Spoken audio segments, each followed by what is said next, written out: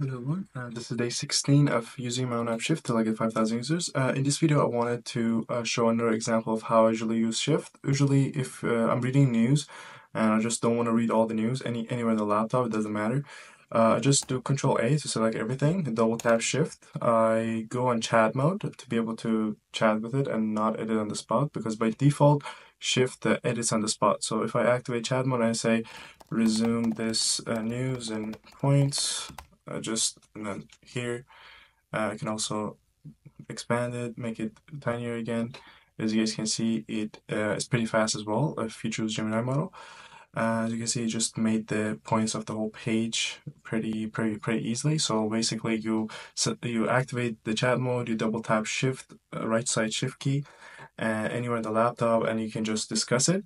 If not, you can just edit it on the spot. If I turn this off, for example, let's go, for example, if we create, I don't know, let's go on Word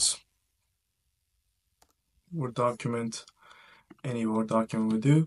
So if you want, if I want to edit something on the spot, I can also do it with me. So instead of chatting with it, it's just gonna do what I want with the current text. It's the same mechanism, which is pretty nice. Let's go and, for example, create a template. There we go. So now we have this, let me make this disappear. So we have words here, and let's say I want, I don't know, a short poem. Write a short poem about, I don't know, French Revolution. So it's gonna do it on the spot for me. There you go. That's the cool part about Shift. I can also select the text anywhere in the laptop. I'm here in its words, and again, double tap Shift, and I can tell it to write it in French. And it knows about the text. There you go, it's already did that, and it's pretty quick as well, as you guys can see.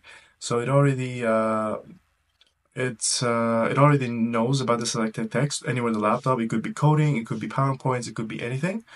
If not, you can also chat about it if you activate the chat mode. You can also, if you also hold down right side Shift key, you can deactivate it and activate it automatically, so you don't have to click. And we also have a lot of other models, as you can see. We're going to be adding more as well.